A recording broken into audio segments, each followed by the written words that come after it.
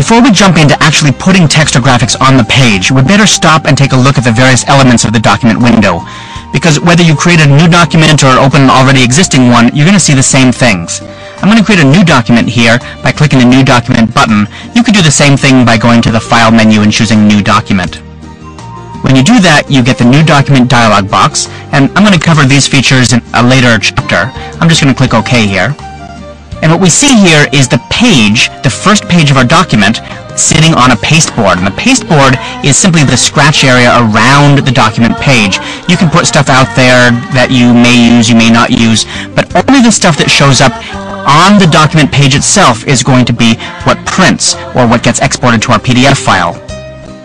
The document page is surrounded by this black line. That's the edge of the page itself.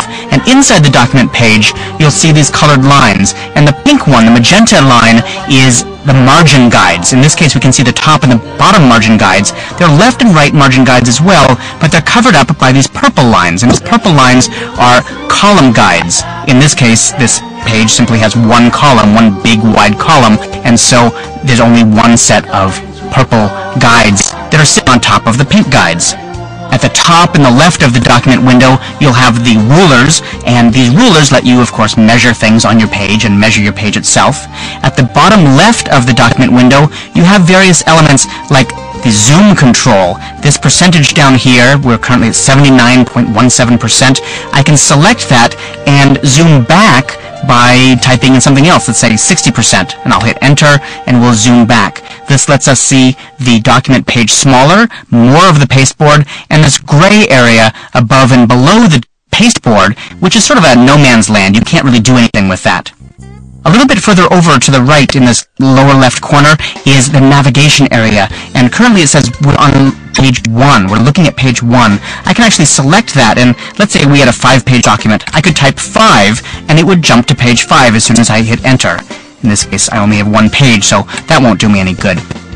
To the left and to the right, there are these arrow icons that let me move forward or backward a page, or to the first page, or to the last page. A little bit further over to the right, you'll see an area that currently says Never Saved. This is the area that interacts with Adobe's version queue. That's an advanced topic and outside the scope of this title. On the left side of the screen, you'll see the Tool panel. And the Tool panel gives you all the various tools that you're going to use to create objects on your page. As I select different tools in the Tool panel, you'll notice that the Control panel changes too. That's because the Control panel is context-driven. Depending on what you have selected on your page or what tool you have selected, it changes. And the Control panel gives you information about the objects on your page, and it lets you change those attributes, like the size or the position or the formatting of those objects. Now on the far right side of the Control panel, there's a button. And when you click this button, it takes you right to Adobe Bridge. That's Adobe's asset management software that lets you manage all of your text and your graphics and other files and so on. Below the Bridge button is where all of your panels live. Now, if you've been using InDesign for a while, you're probably used to seeing these more as palettes. But in CS3, they changed them from palettes into panels. And panels you simply open by clicking once on them, and you can see the information, you can change whatever you want to change about your document, and click again, and it closes the panel. You're going to be spending a lot of time playing with these panels, because that's where a lot of the power of InDesign is. We'll be covering that in the various chapters in this title. Now, there are many more panels in InDesign than appear here in this list. You can get all the panels by looking in the Window menu. The Window menu shows all the panels, all 41 of them in InDesign, and you can show them or hide them simply by selecting them from this menu. The next menu over is the Help menu. And the Help menu is often overlooked by new users and experienced users too, but there's lots of cool stuff here that you should pay attention to. The Welcome screen gives you that welcome screen that we saw at the very beginning of this movie. Also, this lets you activate or deactivate your software, but the one that I like the most is this Online Support. And the Online Support launches your default web browser. It takes you right to Adobe's technical support webpage. And the information changes there from time to time, and it's a good idea to check it out. And maybe every month or two, just check it out and see what's new with InDesign so you can stay current. Now that you know your way around the document page, the document window, the panels, and so on, it's time to learn about navigation, zooming in and out, changing pages, panning around your document, and that's just what we're going to cover in the next movie. You won't get very far in InDesign just by staring at the first page of your document. No, you need to learn how to navigate the high Cs, zooming, panning around, jumping from page to page, and that's just what I'm going to teach you right now. The first tool you need to know about is the zoom tool, which lets you zoom in, or if you hold on the Option or Alt key, zoom out. I like using the keyboard shortcuts for the zoom tool. It's just much more efficient. And the keyboard shortcut is Command spacebar on the Mac or Control spacebar on Windows. And when you hold that down and then click, you zoom in. To zoom out, you do a Command Option spacebar on the Mac or Control Alt spacebar on Windows. Click and you zoom out. Now on the Mac, when you do a Command spacebar, you may find that you open the Spotlight window. And if that happens, just go ahead and hold down the spacebar first, so you sort of like spacebar Command click, and that will zoom in instead. The tool right above it is the Hand tool, which lets you pan around your document just by clicking or dragging. The keyboard shortcut for the Hand tool is Option spacebar on the Mac and Alt spacebar on Windows. Now down at the bottom left corner of the document window, we have the zoom area where I can pick from a number of predefined zoom percentages for zooming in and out, or just type the percentage I want. Let's say I zoom back to 50%. To the right of that, I have the control of specifying which page I want to see, or picking a page out of a preset. This shows me all the pages in this document. I can even choose a master page, which is a topic I'll cover in a later chapter. By clicking on the right arrow here, I move to the next page, and if you click on the arrow with the line next to it, it takes you all the way to the last page of the document. You can also zoom in and out by using the View menu. And here in the View menu, you can see all the controls for zooming in and out, such as the keyboard shortcuts, Command plus, Command minus. On Macintosh or on Windows, it's Control plus, Control minus. Notice that here it actually shows an equal sign. The equal sign is the same key as the plus sign. It's just easier for me to remember plus or minus as opposed to equal and minus. We also have Fit Page in Window or Fit Spread in Window. And Fit Spread in Window is very helpful. The Command Option 0 on the Mac, Control Alt 0 in Windows, because that takes the current spread and makes it fit right inside the current size of the window. One of the cool things about this is if I actually change the size of the window by dragging the window size, the page resizes as well. It'll always stay within the confines of the document window. There's two other places that you should know about in terms of navigation. One is the Pages panel, which gives you a little thumbnail of each page or spread. That's new in CS3, and also lets you move from one page to the next. For example, if I double-click on this 2-3 spread number, it takes me right to pages 2 and 3. The other panel that helps me navigate is found in the Window menu, down under Object and Layout, and I choose Navigator. And the Navigator panel actually lets me move from spread to spread, or lets me zoom in on the current spread that I'm at. And when I'm zoomed in, I can actually move this little red rectangle around right to the area that I want to see. It's worth it to go over these navigation features a number of times and really get them down, because these are the features you're going to use 100 or even 1,000 times each day. Now that you know the basics of navigating, it's time to learn a little bit about the rulers and the measurement systems inside InDesign.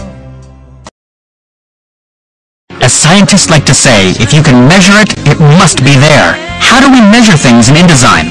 Measurements show up in a number of locations, including the control panel along the top of the page and the rulers. For example, this is an 8.5 by 11 inch page. And I can tell that because the upper left corner is right at the 0, 0 point of my rulers, and we can see it's 8.5 inches wide by 11 inches tall. But what if you don't work in inches? What if you like millimeters or picas? No problem, we can change the measurements very easily.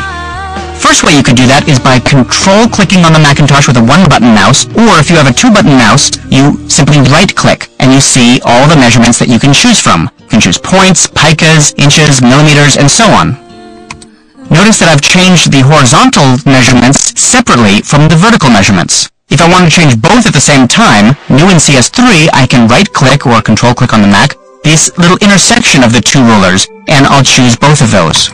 Now I'm looking at picas, both for the horizontal and the vertical measurements. Another place I can change my measurement settings is in the Preferences dialog box. On the Macintosh, I find Preferences under the InDesign menu. On Windows, the Preferences menu is under the Edit menu. I'll choose Units and Increments, which opens the Preferences dialog box, and I can change my setting here. I'll change it back to inches. When I click OK, the rulers once again update.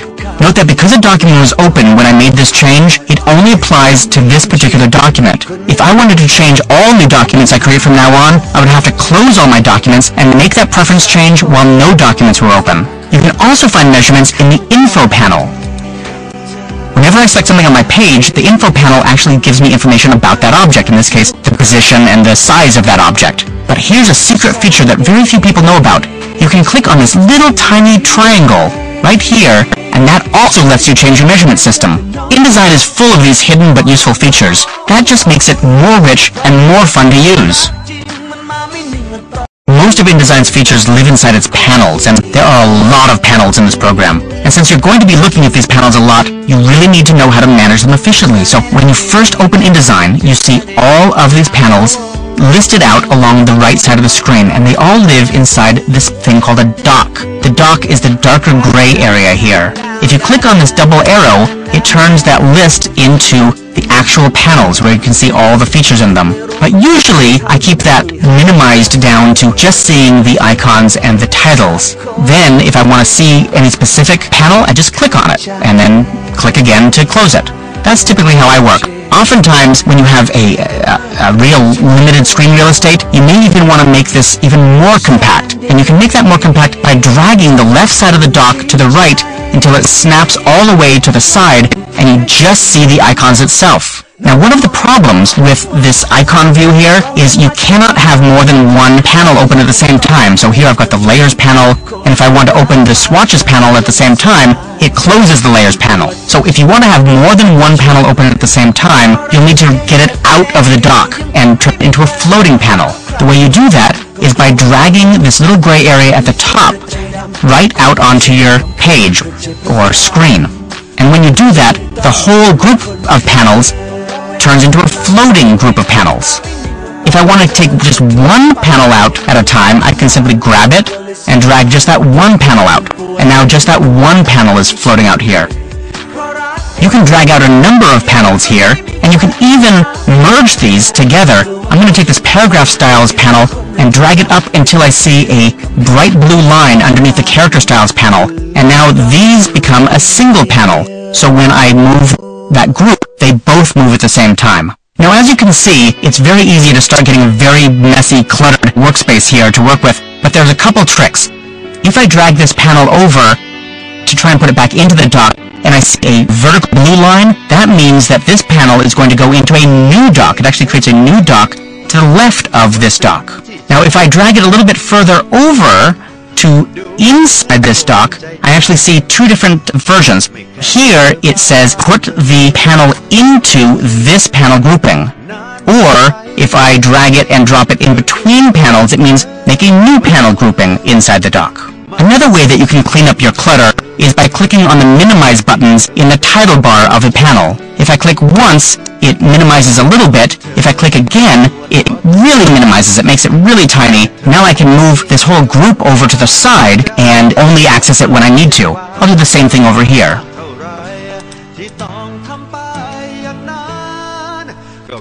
There's one more thing you need to know about panels, and that is they almost always have a menu. This little icon here means that there are more features that are not immediately visible that have to do with this particular panel. So for example, in the Swatches panel, click on the menu and I get all kinds of features having to do with swatches, color swatches.